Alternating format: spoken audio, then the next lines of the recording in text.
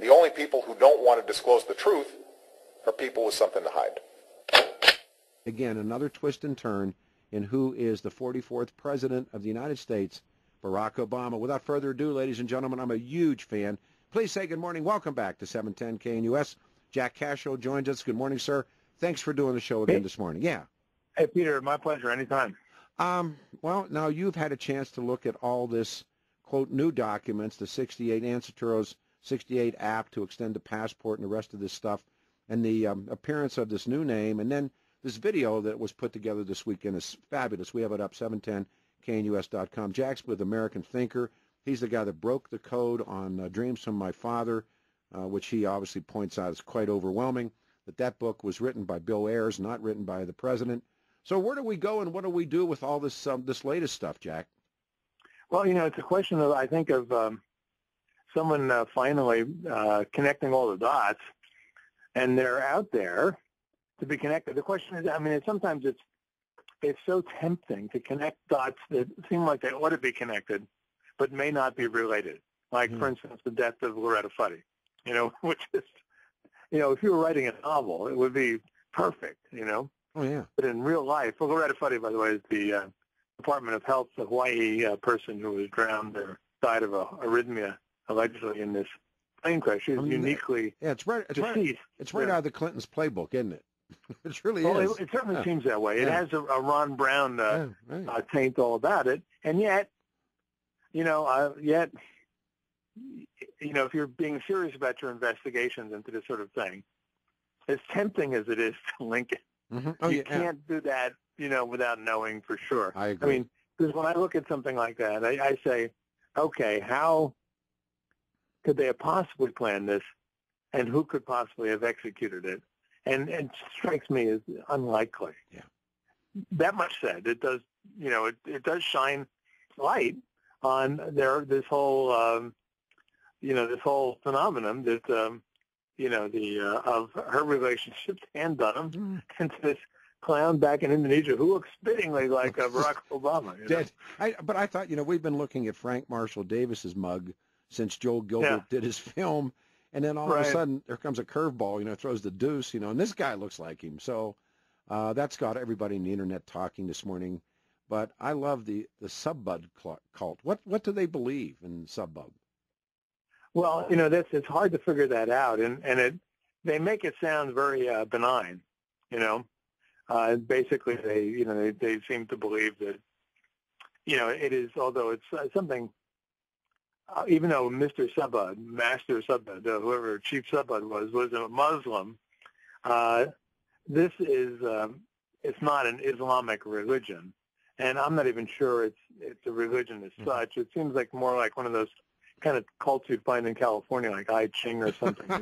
What was Scientology? It would make you feel good. Yeah, that's Scientology. Yeah, they're buying big.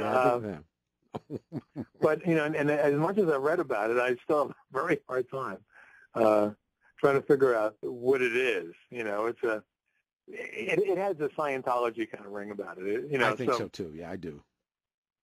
That much said, the connection. You keep seeing these names appear in the connection. Like, okay, so they all get alternative names apparently, and which can bring us back to Soebarkah, the name that was on that passport application, and that still, to my knowledge, remains. I haven't seen a convincing explanation of where that name came from. This, by the way, is how the name that was applied to a young Barack Obama by his mother on the passport application, and then it was crossed out for a variety of reasons. And I've seen different explanations for that. What do you buy? Which one do you buy? These different. The one on the film, on the video, makes a lot of sense. That maybe he didn't have any birth certificate at all, and the mother's trying to find a way to get him one or whatever it was. But boy, there's a lot of curveballs in this, isn't there? Yeah, I would say that, there was an excellent article in American Thinker last Wednesday by a fellow who I wasn't aware of until he wrote the article. And he's an associate professor at California University, which means, A, he has tenure. We had him on a radio show. We talked to him on Friday. Yeah, he's a PhD. He's got his, his ducks are in a row.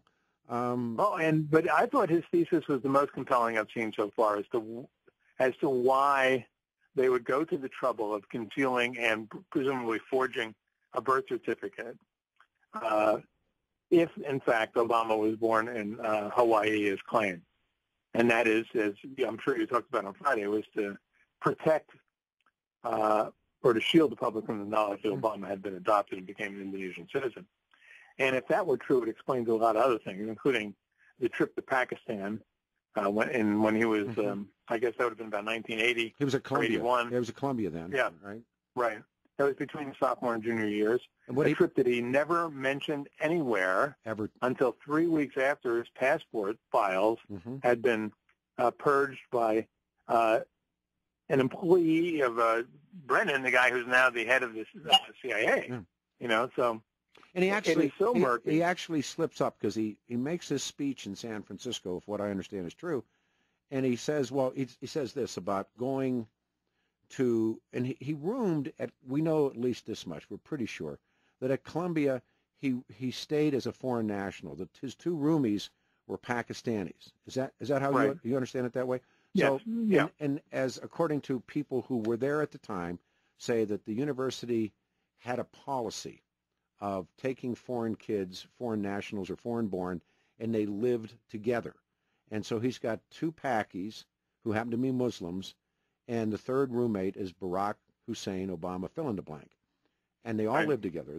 And so now they want to take him home. And so, but he makes this speech in San Francisco. Am I right so far about this? It was a fundraising speech in 2008. And he talked about going to Pakistan, but first he had to go back to Jakarta to visit his mother, Stanley Ann.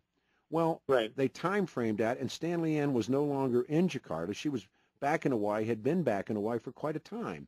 And so this is what some people's suspicion or some people argue or ask, did he go to Jakarta to get his Indonesian passport that he was granted as a little boy renewed so he could travel into Pakistan as an Indonesian Muslim, and that way avoid any problems. Now, traveling to Pakistan when he went, or at least that time that he goes, it wasn't a no-go. It wasn't like North Korea or Cuba, but it was, the American State Department, Jack, it advises you not to go there. Is that fair? Yeah, that's fair. And so it was well, you're right. It wasn't off limits, but it was you were discouraged from going there. And so he goes to, and all his travel records have been suppressed, suspended, destroyed, whatever they've done with them, and it doesn't say who he traveled with.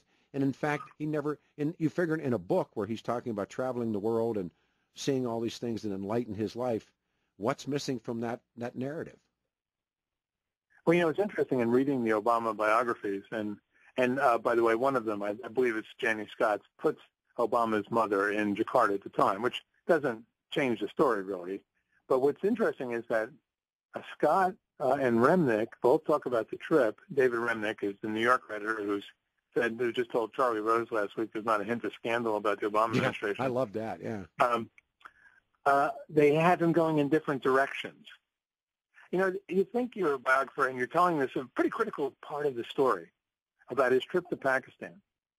You would get that straight. I mean, in other words, in one telling, I forget whose, but I think it was Remnick's. He goes to Pakistan and then Indonesia, and Scott's, he goes to Indonesia and then to Pakistan. They have the timing different in each book. It was in the summer during Ramadan. We hear that. But it was, one was before Ramadan and the afterwards. The biographers have never been able to get the story straight. These are people who spend years digging into this, and they can't get the story straight or choose not to get the story straight. And then we are somehow crazy for doubting them or doubting the official narrative. And what's intriguing, too, Peter, is that in Audacity of Hope particularly, and in Dreams from My Father, he had every reason to talk about his Pakistani trip, because especially in the latter book, he was beginning to build his foreign policy credentials. And part of his strategy on the campaign tour during the primary season was to show that his international experience was comparable to Hillary's, if not superior, because he had a boots-on-the-ground kind of feel for it. And but he kept the Pakistan story out of the narrative until 3 weeks after his buddies pilfered the passport files. That's amazing. And I personally think that is the MacGuffin of the whole story is the Brennan people's incursion into the passport files. A story that's been remarkably underreported. It did happen. No one, even the major networks admit that one of Brennan's people do go in there and do this. As cover, they threw in, oh yeah, he looked at McCain's and Hillary's or whatever, but he went 3 times into the Obama files. And that's where I think they had to get that, make sure that that passport record was straight before he could start talking about his Pakistani visit. Yeah. I don't know. We spoke with Jerry this morning, obviously with you. We spoke with Joel Gilbert. We've spoken with Kistner. We've talked to all these different people. Everybody arrives sort of at the same place that begins with, I have no idea how this fits. I have no idea what this does to the narrative, but it certainly at least changes it somewhat, or it fortifies or shores up sort of some of the original or early questions. Is that fair, Jack? Yeah, and it's an air of mystery, too, because part of the subed, when you see these cities that are associated with it, Loretta Fuddy is somehow the head of the Seattle branch. Yeah, the Seattle branch, yeah. And then we see Chicago as part of the connection. And these are all cities that are, critical to Obama's narrative, especially the Seattle part. We know about Chicago. We know who lived there, et cetera. But the Seattle part is still unspoken. Yeah, and for those who have never followed that story, the documents exist that Stanley Ann Dunham takes a little baby who's probably less than 10 days of age and leaves the Rock, goes back to where she spent her high school or spent her middle school in Seattle and enrolled in the university. The documents are there. The babysitters have been met. The rent checks, everything. The places where she lived. But what's not, now we're led to, remember the governor of Hawaii? I went with him socially to these parties, and they were, oh my God, what a outright lie. And Abercrombie, Neil Abercrombie, who was had been a congressman, then he was elected governor in 2012. When the birther issue, when Donald Trump first made a big issue of this and forced it into the news, and I guess that would have been 2011. Abercrombie came forth and said, "Listen, I was there at the birth." Yeah, that's a quote. I was there at the birth. Yeah. And then he starts backing off of that, saying, "Well, I wasn't exactly there at the birth, but I saw the mother and father, and because they brought little Barry, that's what we called him, to the various social events." It's a lie. Well, even David Marin is the most recent Obama biographer, and a halfway serious one. This proves all that. No one had even ever seen Ann and Barack Obama together. No. None of their friends ever had. He confirmed that she was gone within days, and she was into Seattle, and so there were no social events for her little Barack and to attend. And then Abercrombie started mending his story a little bit. Then he started saying, well, mostly I saw him, later with the grandfather, which is possible, but even that is probably just made up as well, exaggerated. I agree. And then there was the really interesting introduction to the story by a fellow named Mike Evans, who's a celebrity reporter out of Hollywood, who was a friend of Abercrombie's, and he claimed on the air, on 37 different stations, that Abercrombie told him that he promised as soon as he was elected governor he'd get to the bottom of the birther nonsense. Yep. That was what he used, nonsense. Yep. And that he was going to clarify it all, but that as soon as he got in the governor, he found out that there was no birth certificate. So Evans goes on the air and says this. I remember we had the guy on the radio show. Right. Yeah, he said, and then of course, the hammer comes down on his head, and then of course a day later he's saying, "Well, I never actually talked to Neil Evans." Oh, then he backed it up. Yeah, but you got the cuts. There's cuts where him saying, "Yeah, I talked to Neil," and Neil said there isn't one. Right. And he thought he kind of thought like he was covering Madonna or something, and and it just blew up in his face. Now, given all this mystery, you would think that someone in the major media would take it upon themselves to explore it. Yep. But they don't. They do the opposite. And what was embarrassing, I would, from any kind of journalistic history perspective, is that the first 3 or 4 biographers, these are serious biographers, New York Times, Boston Globe, New Yorker, to get into the Seattle part of the Obama story, purposely obfuscated it because they wanted to sustain the illusion that Barack Sr. and that Ann Dunham had actually created a family life. Yeah. Because that was part of the sustaining mythology that came out of the 2004 and 2008 convention. So they lied. The improbable story.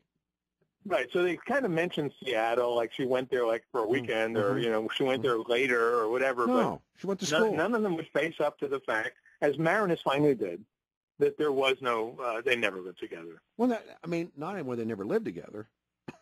That might have been a one-night stand. At best, it was a one-night stand. And plenty of people believe that it was the other guy, and all this kind of stuff. But as a final question, and we're going to have you on later in the week if we can, Jack, what does this latest bit of data mean to the entire picture, to the story? It means that the story is even deeper and crazier and more mysterious than we had anticipated. I mean, it really is. It's almost like these modern. They're in the end of they're always called a swerve ending, where you think this guy's a good guy, but he turns out to be the bad guy. Right. And there's a swerve in this story, and I'm waiting for the swerve because the story gets more and more complex at the same time. It sort of simplifies itself at the same time, that it really comes to, it's whatever the official story is, it's not true. Right. Bruce Willis is really dead. Yes. Gosh, that's right. the swerve we're looking for. You're right. It's like reading a novel and then I keep waiting for, and the nice thing is we have new and different contributors chipping into all the story. time. Yeah. Yeah. It's like and I'm appreciative of that. I'm always appreciative people had real new information. And this was great. Yeah. And that's what I thought the Subud stuff was fascinating in that regard. It's like the end of Jaws when Richard Dreyfuss surfaces. Yeah, right. You think the shark ate him, but no. All right, Jack. I love you, man. Thank you, sir, for this. Jack Cashill, American Thinker. Thank you. This is Peter Boyles, News Talk 710, KNUS. We're going to go right to work on this because Dan Kaplis is standing over Casey's shoulder, and I want him to get full value of this before we transition.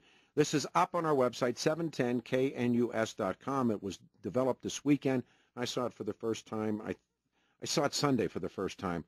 Look at it, please, 710knus.com, Case, if you would. In a heavily resourced and documented article at AmericanThinker.com titled Barack Hussein Soebarkah by Jason Kistner, we find some amazing discoveries regarding the identity problem of Barack Hussein Obama. Jason Kistner is an associate professor of criminology at California State University, Fresno.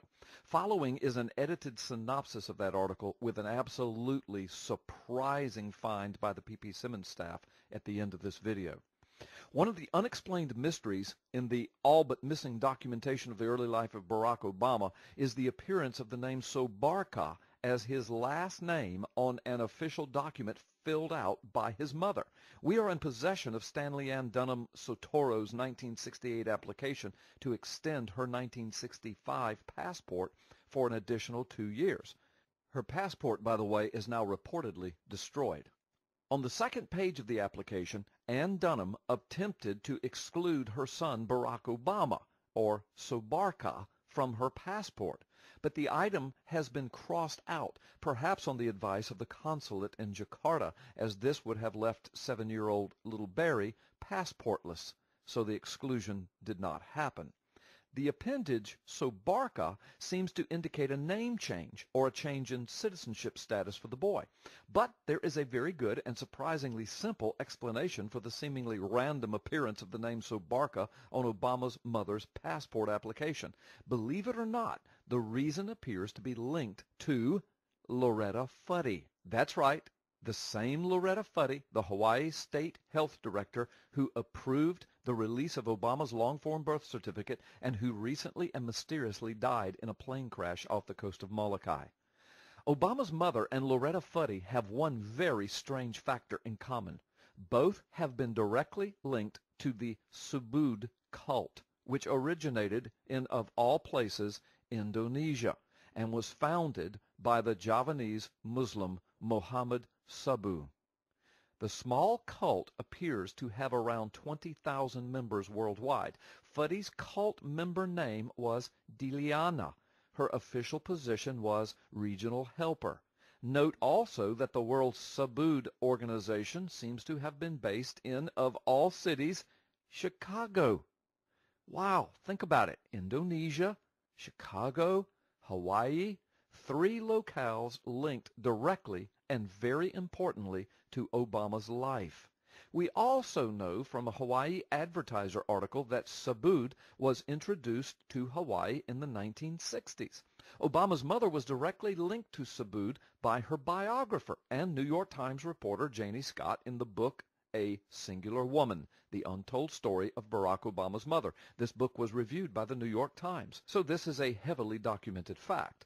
Loretta Fuddy worked her way up the ranks and became chairwoman of Subud USA, based in Seattle, from 2006 to 2008.